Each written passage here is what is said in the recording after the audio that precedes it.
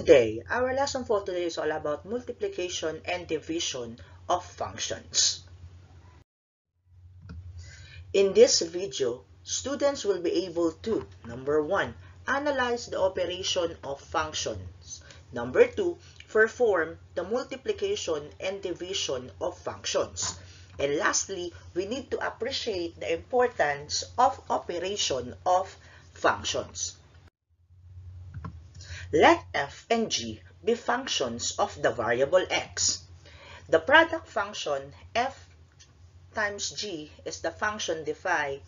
Fg of x is equivalent to f of x times g of x. That will be the product function, or in applying the multiplications of functions. While in division or dividing functions, is the quotient function f over g is the function defined by f divided by g of x is equal to f of x over g of x, where the g of x is not equal to 0.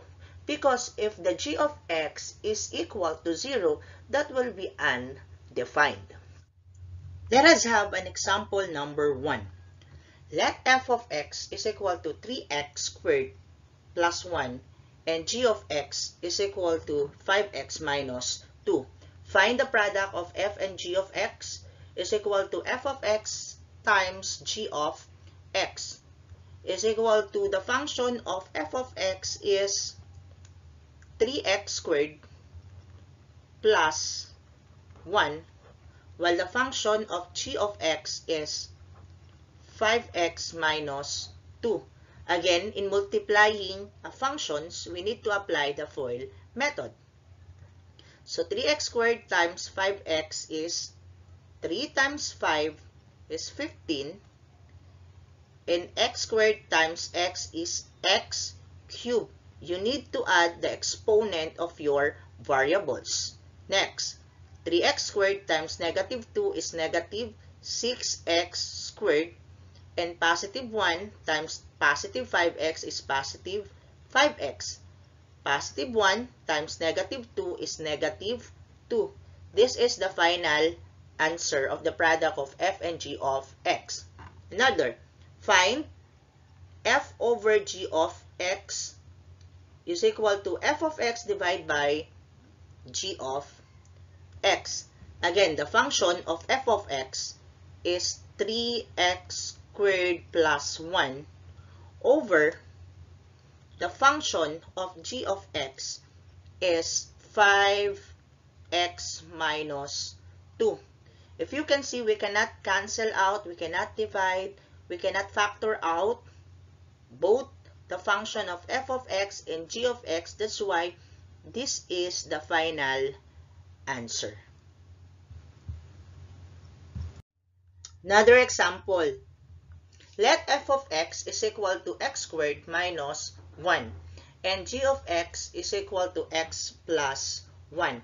Find the product of f and g of x, and f times g of x is equal to f of x times g of x. Again, the function of your f of x is x squared minus 1, while the function of your g of x is x plus 1.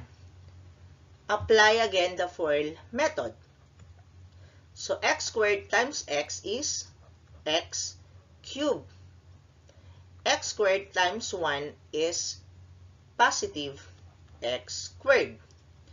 Negative 1 times positive x is negative x. And negative 1 times positive 1 is negative 1.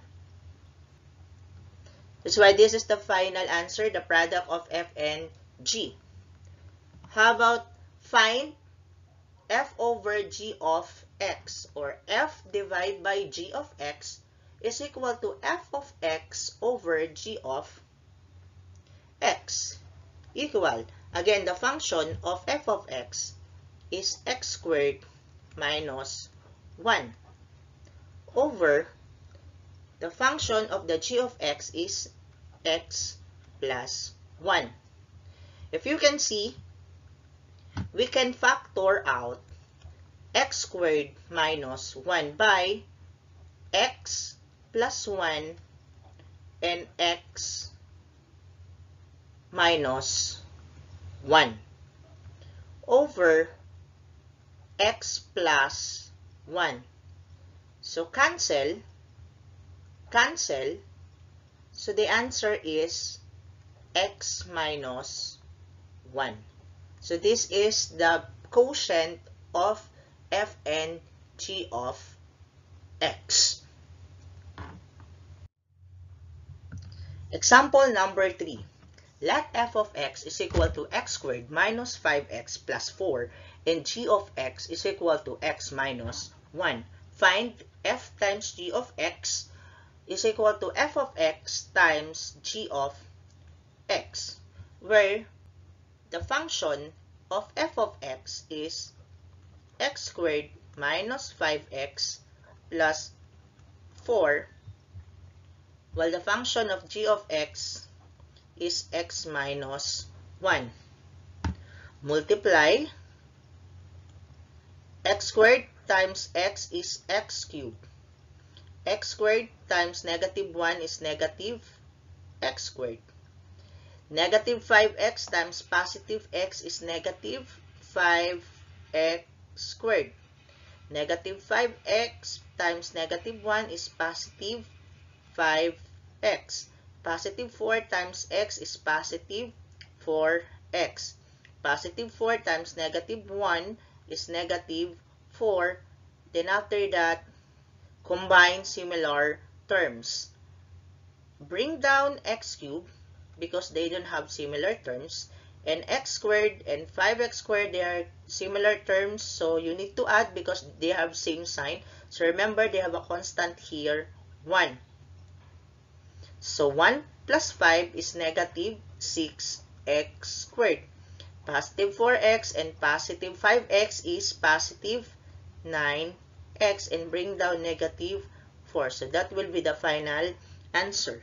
Another, find f divided by g of x is equal to f of x over g of x. The function again of f of x is x squared minus 5x plus 4 over the function of g of x is x minus 1. Again, apply the factoring of your numerator to cancel the x minus 1. So x,